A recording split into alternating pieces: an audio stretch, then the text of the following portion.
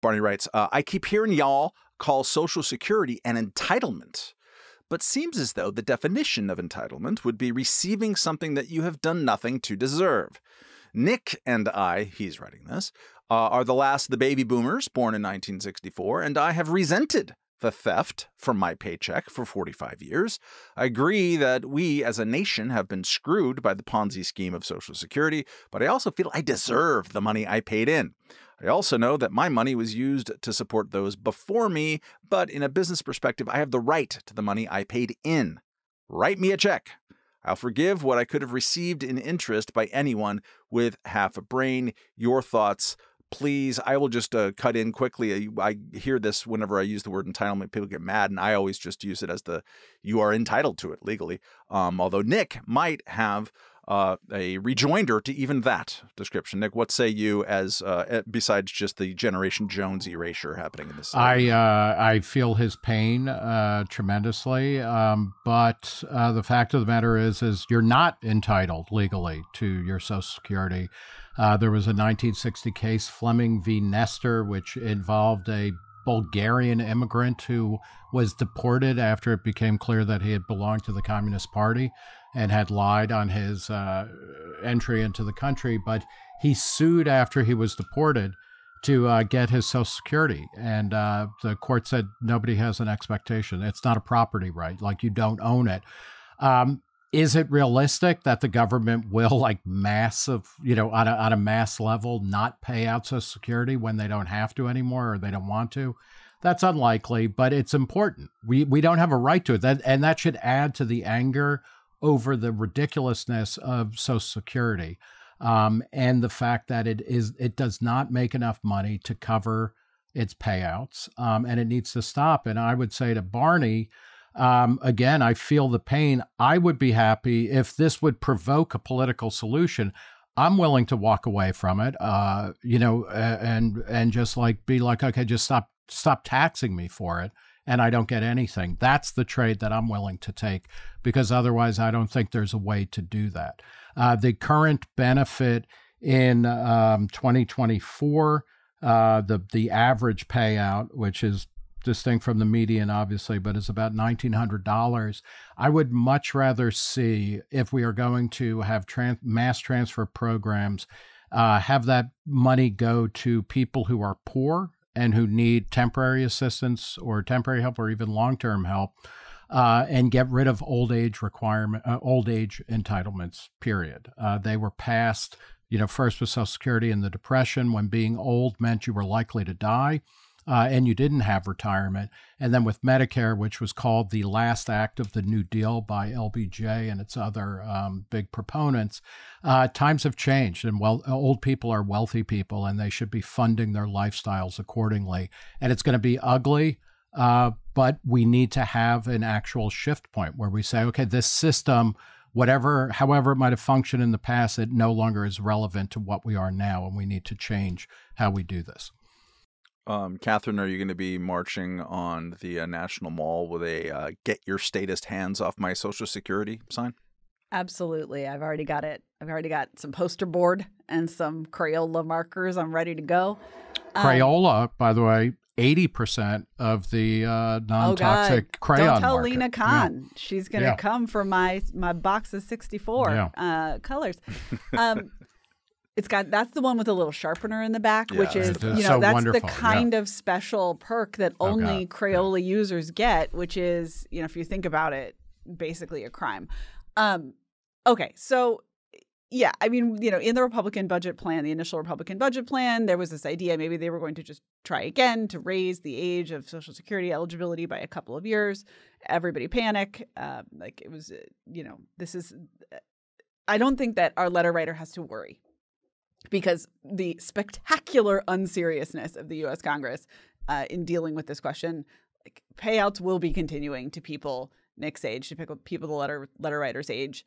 Unfortunately, the question I think is still a little bit more of a live one for younger folks. And of course, I would love to see a system where we could opt out of, as Nick says, opt out of paying in, maintain our own retirement accounts, whatever it is.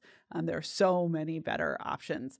But, the fact is, I pay taxes, and everyone pays taxes for lots of things that we are entitled to in the conventional sense that we don't receive, like good public education. Many people dutifully pay their taxes and don't have a functional school that they can feel comfortable sending their kids to. I don't know, like roads. More roads. They exist. They're full of potholes that might, for example, take you out and break your knee. These are basic expectations. These are entitlements, again, in the conventional sense that we are supposed to have because we are taxpayers. We're not going to get them. It doesn't matter whether you feel you deserve them. The government is bad at providing these services, and they are going to be particularly bad, I think, at paying off, anything that looks remotely like the promises that were made about Social Security to younger people. But honestly, the letter writer is probably fine. So I guess congratulations to him, she said bitterly. Peter, I was kind of surprised to read the news from, I think, last week that the Republican Study Committee, one of those things on Capitol Hill, did in fact come out and say, yeah, we should maybe extend a year or two the time people start getting their Social Security monies. I'm surprised just because the modern GOP, led by Donald Trump, has made running against any kind of tweaking to entitlements central to their worldview. What did that tell us, if anything, about where Republicans are in seriousness about even acknowledging the cruel math that used to be just a bipartisan no-brainer was a problem that needs to be fixed in the future? Well, do recall that the Republican Study Committee is one of the more conservative organizations, collections of Republicans on Capitol Hill, and so what they say isn't necessarily what the entire party believes. I think the thing that I would want to stress to the letter writer here is that if you got all the money that you paid into Social Security, if they just wrote you a check that is equal to the dollar value, that would be far less than the expected value of your Social Security entitlement payout. Almost certainly, because that is true for the vast majority of beneficiaries. And so you see these polls. I think Reason may even have done some at some point where you ask people, well, would you be okay with Social Security if you just got the money that you'd paid in back? And people say, yeah, but then you tell them that's going to be a lot less than the Social Security that you would have gotten under the current system. They're like, oh, wait, I'm not sure I support that. But that gap, the fact that the amount that you paid in doesn't equal the amount that Social Security owes you under its payment scheme, that is the problem. Is that there's not enough money in the system to pay for Social Security's obligations. And Social Security and healthcare costs, and in part because of the changing demographics with more people living longer and after retirement, those are the biggest drivers of the long-term debt. And so if you want to take a pulse of the Republican Party and where it's at on this stuff, I would actually point you to what Speaker of the House Mike Johnson said on CNBC last week, where he said, he would support a fiscal commission to take a look at doing something about the debt, just so long as that commission took off the table at the beginning raising taxes or doing anything to entitlements. I too support losing weight without in any way changing my diet or my exercise. That sounds great. But that's basically what he's proposing. The fact of the matter is Social Security benefits, they both keep going up and then they keep getting kind of dinged because you actually end up paying tax on a lot of Social Security income or more than you used to. Over the past 3 years, in 2022, the COLA, the cost of living adjustment for Social Security, was 8.7%. It was 5.9% last year, and this year it's going to be a mere 3.2%. So it goes up, but then you get taxed on it, and then it causes a bigger imbalance that Peter was talking about. And the real kicker is every couple of years, the amount of income that is subject to Social Security taxes goes up. It's currently around $160,000, which is a lot of money.